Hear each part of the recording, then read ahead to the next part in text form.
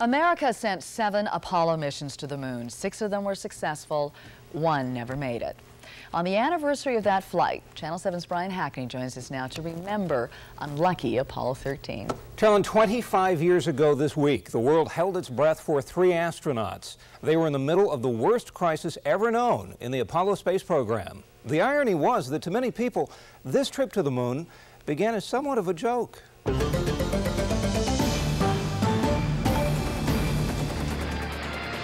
Ladies and gentlemen, Dick Cavett. It was Monday night, April 13th, 1970. Thank you for that sincere applause.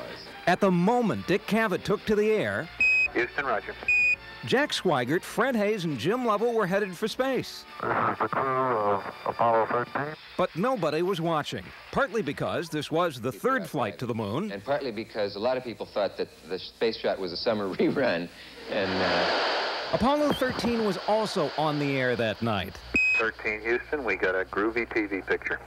Not a single network carried the broadcast. Even the commander said it was routine. Very routine. Everything was just sort of quiet. Oh, and Paul McCartney has left the Beatles. I'm a little late. But at 11:37 p.m., the flight that had captured no one's attention Here is a special report on Apollo 13. captured everyone's.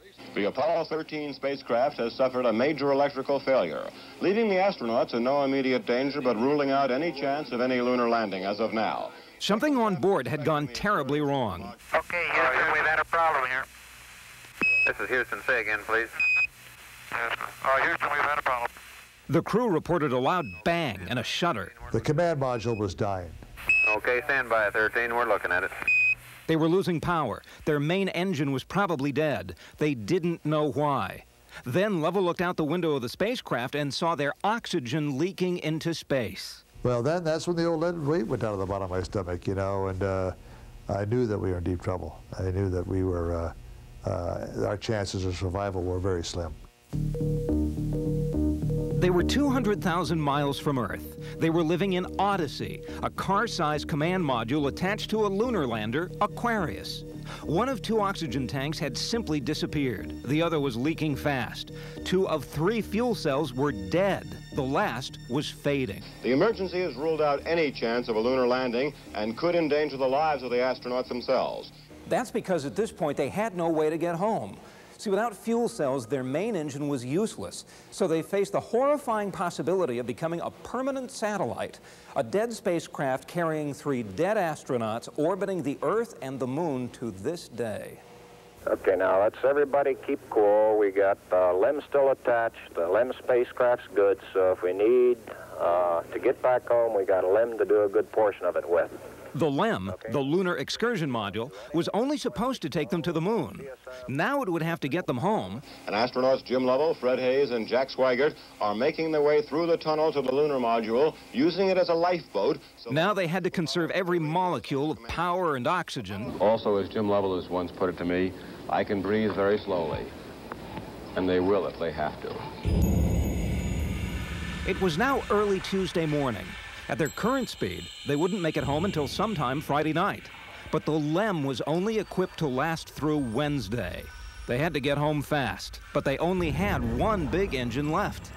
Right away, Houston. The lunar module engine, designed to work on the moon, never intended to rocket burn a spacecraft all the way back home.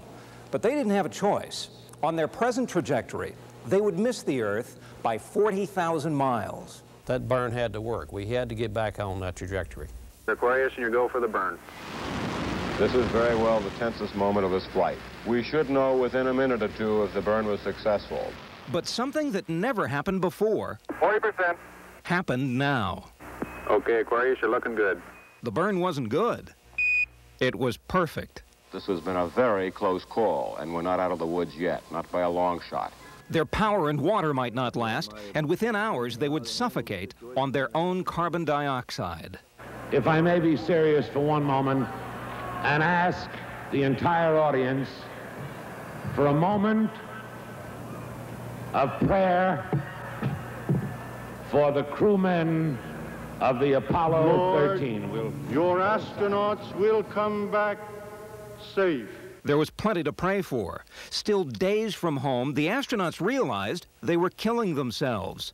The lunar module's filters, which sucked away their poisonous carbon dioxide, weren't designed to last this long. Is it an overstatement to say that the duct tape saved your life?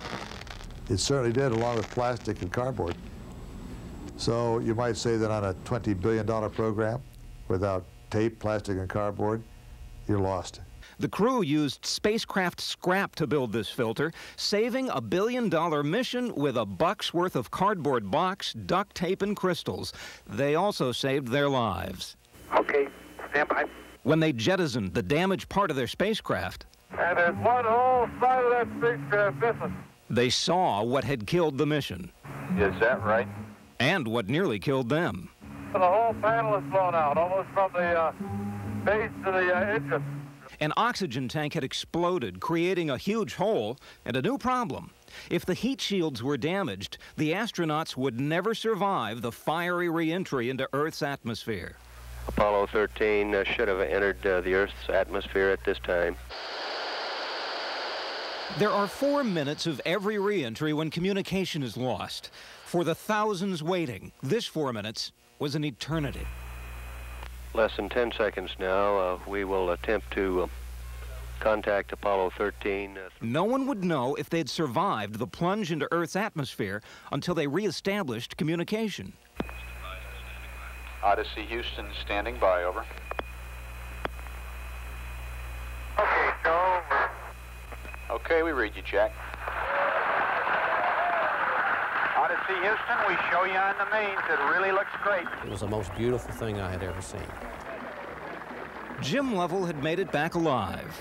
The mission itself, of course, was a failure. But he never made it to the moon. Do you consider yourself a very lucky man or a very unlucky one? Oh, I consider myself a very lucky man. Very easily, my life could have ended back in April 1970. As a matter of fact, right now, I take everything with it, you know, as it comes. This week, Jim Lovell and Fred Hayes are in Southern California doing what they do every year at this time, celebrating what they call Boom Day, the day the tank exploded.